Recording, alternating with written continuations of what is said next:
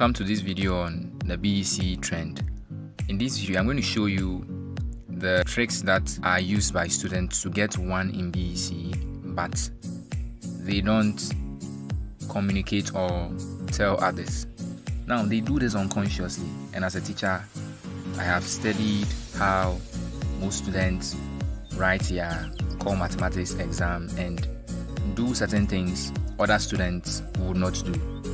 Now, the basic education certificate examination for school candidates, that is junior high schools, is an exam written to help you enter the senior high school. Now, I believe you will choose a school and then you would be willing to get your first choice.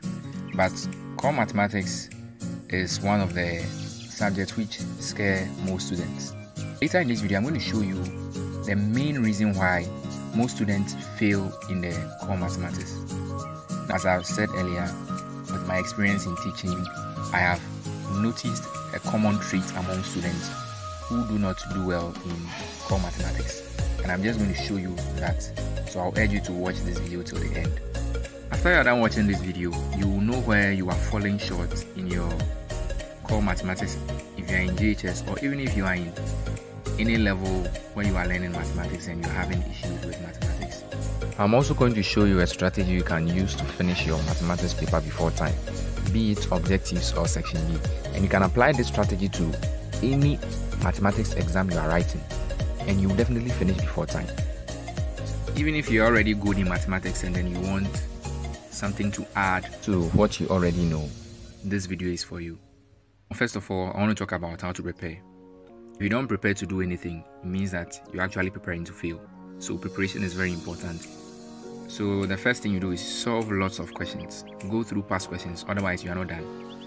Now, those who prepare for war train for the war, and they go through rigorous training in order to be able to succeed or win in the war.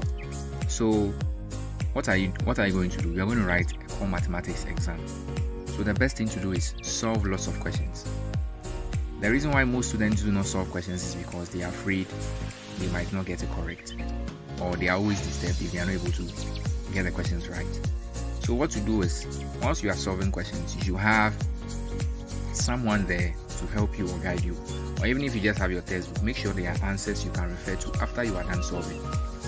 Most students think they are a failure if they make mistakes. Now, the reason why you make mistakes at the beginning is so that you can be corrected and never to repeat them again.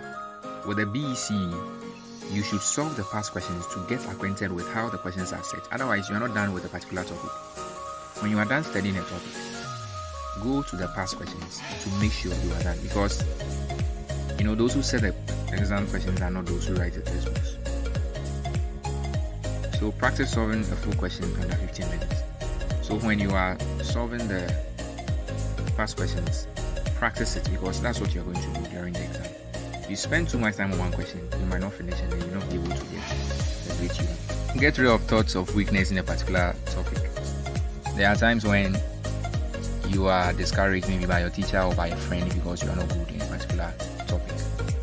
You see, when you accept that, it means you don't want to move forward. Your mental power is under your control, not under anybody's control. So don't accept the fact that you are not good in a particular topic.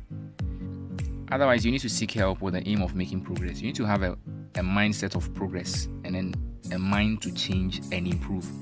Don't think that some students or some people were created and they have the talent to always get it right. No, they put in some effort. A man who is not trained but talented, if he's given the tools, is a dangerous person. So, as I mentioned earlier in the video, these people who are very good employ certain tricks and techniques in order to be able to get the marks they get. So that's what this video is here to show you. So don't accept the thought that you are not good. If you open your mouth and say if you say I don't like mathematics, don't expect to get a good grade in it. Begin to like it. Tell yourself you like it, and then begin to appreciate mathematics. Have a good night's rest before taking the exams. Mostly students would spend the night sitting by the book and sometimes with an advice. Now, this is the wrong way of writing exam, because before any athlete goes out for the actual race, he sleeps to relax his or her body. Now the brain also needs rest. So if you go tired, how do you expect to produce the best results? So the core mathematics BEC comprises of the objective as well as the section B. What you need in order to be able to solve the objective test as well as the section B. So your mathematical set, make sure it is stocked. It has everything in it. All the rules and then the pencils, the eraser. You have that, as well as a 30 centimeter rule. And I'll show you why you should use a 30 centimeter rule instead of a 15 centimeter rule. So with the objective test, how to finish before time. Questions which are less time consuming should be solved first. No one is going to penalize you for solving number 20 first or number 15 first. So when you are given the question paper, don't just begin and then start solving. No, take your time, look through it. And there are certain questions which are not very time consuming. Solve those ones first. Certain questions you just need to do a little multiplication or addition, maybe just a little board mass. When you look at the question, you just know that this question you don't spend so much time on it. So solve those questions which are less time consuming first. So you go through, maybe number 1 is going to be time consuming. Just leave it. That's for the objective test. Just leave it and move on to the next one. Move on to question 40. Make sure you've solved all those questions which are less time consuming. Before you now come back, and certain questions you can grade them that this question, it might take your time but not so much. Then you spend your time, then you move on to those type of questions.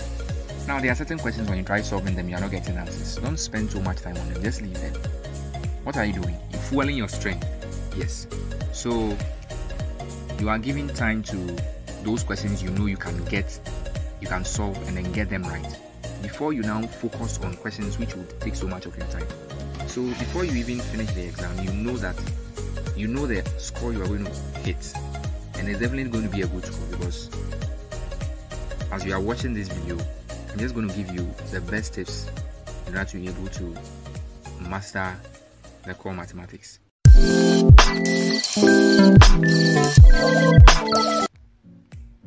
So go through the questions again to solve questions which have not been attempted. So as I mentioned, picking those questions which are easier to solve, you have to make sure you go through, otherwise you will leave some unsolved.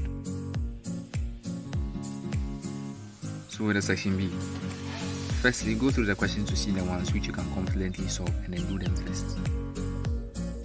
Prioritize compulsory questions and solve the ones you know you can solve first. So a priority should be on the compulsory ones, because that side you need to get the marks from that side. And even with the compulsory ones, look through to solve the one you can solve first, as you did in the objectives. Move on to the optional and attempt questions that you are comfortable with first as well, because no examiner is thinking about how you have the ability to solve difficult questions. No. They just want you to be able to solve the ones you can solve. Solve questions which are calculation intensive first. Yes. Drawings such as graphs and construction should be answered last. One thing about drawings is you don't know your outcome, you don't know how it's going to look like. So you might end up making a mistake somewhere and you will just be confused. So with the drawings, with the graph and the construction, the geometric construction, do them last. Don't spend more than 15 minutes on one question at the session B side. So you should be able to time yourself or the clock in the room or your watch. This is the most important part I will talk about to any student who has issue with mathematics. Anything you are learning, any new thing you are going to learn has something it depends on. And with mathematics, if you lack the basics, you are sunk. Now, these are the basics. You learn some from the primary school to the upper primary before you get to the junior high. For example, I realized that most students who have issue with mathematics don't know these. Example, the long division, multiplication and division of decimals. Now with the BEC, you are not allowed to use calculators, so you should be able to do or perform simple mathematical operations. For addition and subtraction, you are all good with that. So long division and then multiplication of division. So if you are watching this video, I will urge you to take action. Look at these topics I've written here and then write the ones you are not very good with, because even when you get to senior high school and you're going to write your WAEC, if you don't have in-depth knowledge in these, you will struggle with mathematics. And mathematics shouldn't be a topic you struggle with.